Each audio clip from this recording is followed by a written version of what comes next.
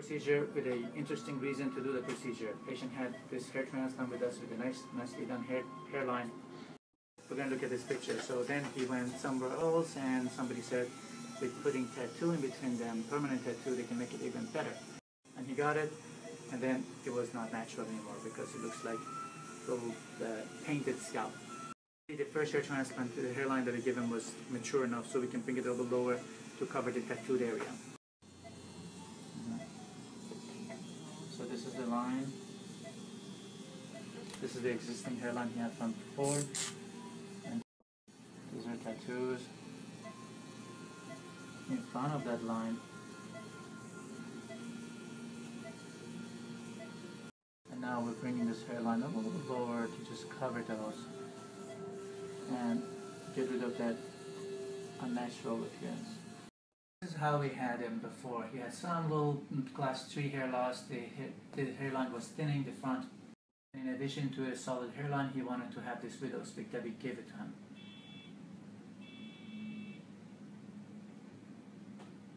More angles, you see the front, you see the corners, and also we went over back and all the way this area that's thinning, we filled it with hair. Picture, this is before the procedure, this is the day of procedure.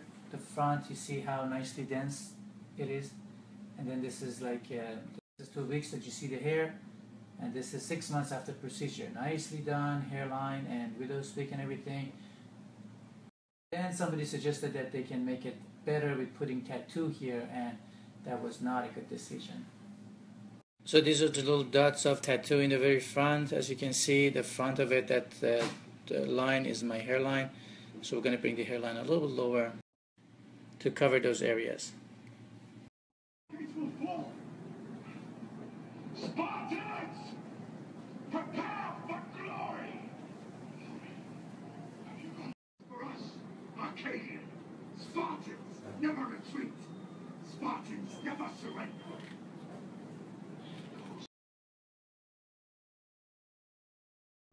One more day is over. We've done with the procedure a little bit more than 600 grafts. Finished the front, brought the hairline a little bit down to cover those tattoo dots. So the message from the procedure today is, if you need to have any cosmetic change, tattooing on the scalp, anything like that, micropigmentation, make sure you discuss with your primary doctor or to your hair transplant surgeon if you have.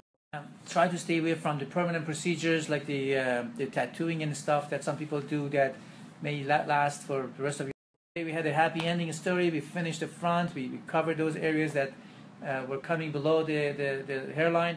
And let's look at the picture. So this is the transplanted hair. You see the hairline coming down. It's still not too low, but we had enough room to come down and cover those tattooed areas.